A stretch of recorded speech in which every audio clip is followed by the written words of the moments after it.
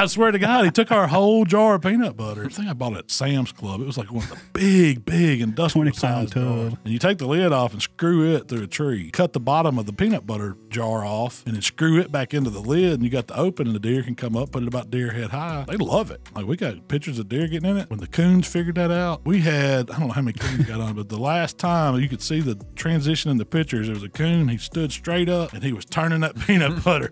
He unscrewed it and then come back to the camera and walked off with it on his back leg. That sounds like Winnie the Pooh. After that, we quit doing the peanut butter on the tree.